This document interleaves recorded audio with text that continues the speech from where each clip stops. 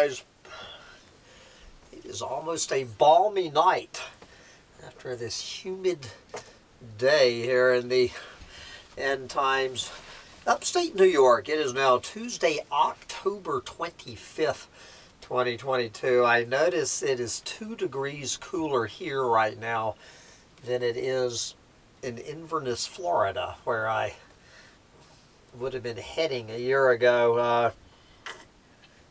They're talking about 70 degrees in the first week of November. So I'm damn glad I'm not on the road heading south. It's going to be gorgeous right here. But speaking of beautiful days in the end times, never let it be said that we never have good news to share. It has happened again. And I noticed a pattern about that. This is the only good news that there ever is to share, but I want to, every time I read an article like this, it just puts a big smile on my eco-Nazi face.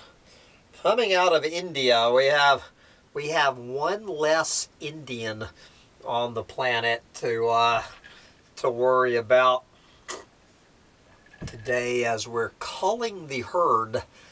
And that would be the herd culling the herd, as elephants in India get revenge on man involved in death of calf.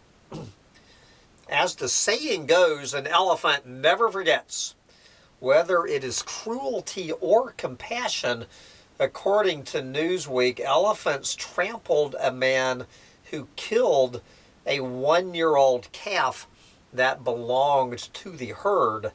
This is just the latest in a string of stories involving elephants exacting revenge on cruel humans. Last summer, a 68-year-old Indian woman was stomped to death by an elephant. If that wasn't shocking enough, several elephants went to her funeral, flung her corpse in the air, and destroyed her home. It is believed that the woman may have been part of an elephant poacher group. Do you think so? On the flip side, elephants are also capable of showing appreciation for humans who have shown them kindness. And you can find this video on YouTube. When conservationist Lawrence Anthony died in 2012, a herd of elephants traveled 12 hours to stand vigil at his house. So what is the latest thing to cheer on the elephants? Newsweek reported that villagers in Korba had allegedly killed the calf earlier in the week and buried it in Bania village. Pintawar Singh was looking after his cattle when a herd of 44 elephants approached and trampled him. All right. And now the elephants have trampled my computer. But obviously we all know where this is going.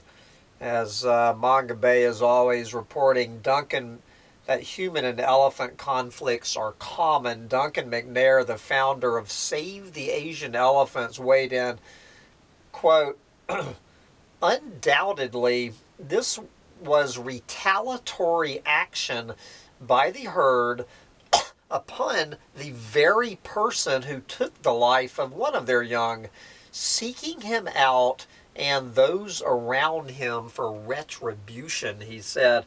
So, you know, I was just saying we need to put some noble savages on the Supreme Court and get rid of these little pussies, these fucking little limp dick lefties and all of this, being opposed to capital punishment. A fucking elephant is smarter than any fucking little limp dick lefty opposed to capital fucking punishment. Good for the fucking elephants. Now we just need to get humans to be as smart as elephants. You know? When villagers harm or kill elephants for destroying their crops or just for sport, elephants sometimes retaliate. The herd responsible for Singh's death also damaged 22 acres of crops in 2 days. Crop raiding incidents often stem from elephants being forced out of their habitat to find food and water. So long as the battle for resources, this is called a resource war, so long as the battle for resources continues between humans and elephants in India, violent outcomes will happen. And of course, you know, this is true, you know, once we've killed all the elephants. And obviously, guys, the elephants are going to lose the resource war in India and Africa. It's clear who's going to lose that resource war. But once the humans have killed all the elephants, then we will see what these resource wars start looking like.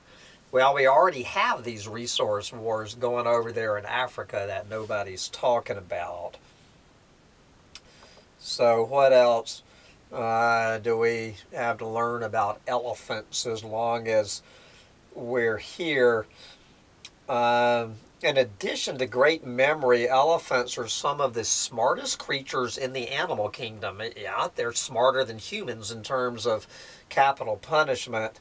Typically, they are docile, but when crossed, they are a force to be reckoned with.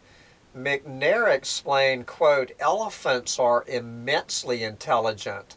Their brains weigh 10 pounds or more and have complex surface folds and a highly developed hippocampus, which enables profound emotions of grief, compassion, humor, role-playing, and anger." So, while they are a gentle and recessive species, if roused by threats or attacks, they can be deadly, close quote. So what happened to the body of the calf? Newsweek reported that officials uncovered the calf's body from a farm in the village where it had been buried to hide it. The owner of the farm was detained by officials.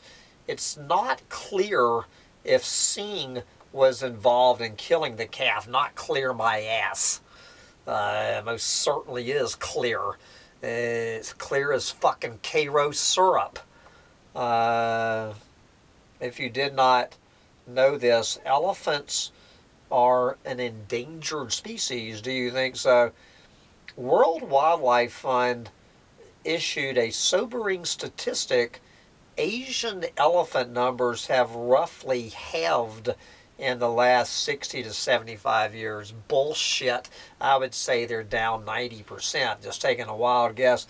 McNair and others have called for humane ways to care for those elephants still with us. Save the Asian Elephants urges genuine sanctuaries and wildlife reserves where elephants are observed from a safe and respectful distance. He also called for an end to brutal elephant attractions. So, there you go. Let's hear from the first comment from Randy Marsh. Good. I hope he suffered.